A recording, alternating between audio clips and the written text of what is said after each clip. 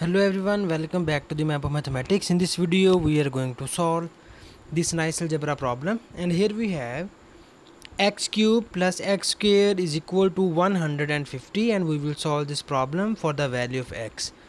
So the very first thing we are going to do is here we move this 150 from right hand side to the left hand side, so that it will become x cubed plus x square minus 150 is equal to 0. After that we will rewrite the term 150 as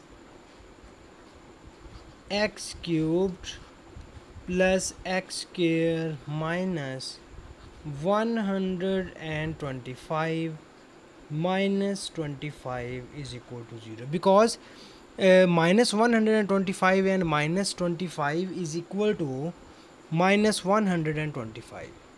So after that we will make the pairs of the cubic terms and the square terms, so that it will be written as x cubed minus 125 and plus x square minus 25 is equal to 0.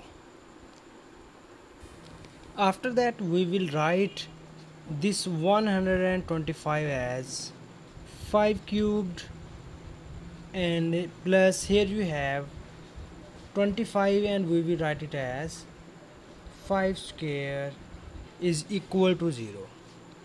After that we can apply here the two nice formulas. The first formula is about the cubic formula, and you know that if we have a cubed minus b cubed, it is equals to a minus b times of a square plus ab plus b square. And after that we will apply here the square formula, and which is a square minus b square is equals to a minus b times of a plus b. So now first I can apply here the cubic formula, so which is you just put a is equal to x and b is equal to 5 in this formula, and we will get the output in this form: x minus 5 times of x square plus ab, and here you have ab is 5x plus b square and b is 5 square, and plus now we can apply this formula on this term, and it will becomes x minus 5 times of x plus 5 is equal to 0. So now you focus on both of the terms, and we will take common x minus 5 from both of the terms, so that it will becomes x minus 5 times of x square plus 5x plus here you have 5 square, and it is equals to 25, and here you take common x minus 5 and we get here x plus 5 is equal to 0.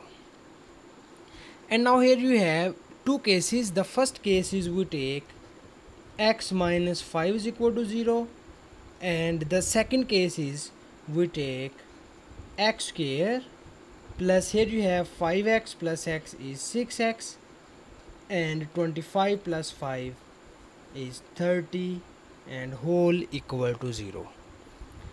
So the first root of the given equation is x is equal to 5. So in order to find the other roots, we will solve this quadratic equation. And here you remember one thing is that we just solve this problem for the real roots, or we just find the real roots of the given equation. So now first I will check this quadratic equation has real roots or complex roots by using the delta formula, and you know that delta is equal to b square minus 4ac. And again you know about this delta is that if this delta is less than 0, then we can say that the root of the given equation are complex, and if this delta is greater or equal to 0, then we can say that the root of the given equation are real. So here we have the value of a is 1, b is 6, and c is 30. So now we put all the values of a, b and c in this delta, and we check its value is less than 0 or greater than 0, so that the value of b is 6 square minus 4 times of a is 1 and c is 30. So 6 square is 36 and minus 4 times of 30 is 120, and 36 minus 120 is equals to minus 84. So here you see that it is less than 0, and because here we need only the real roots, and here you have complex roots, so that we will rejected these roots because here we need only the real roots. So the real root of the given equation is x equal to 5, and this is our final answer. And thank you so much for watching this video. Please subscribe my channel for more exciting videos.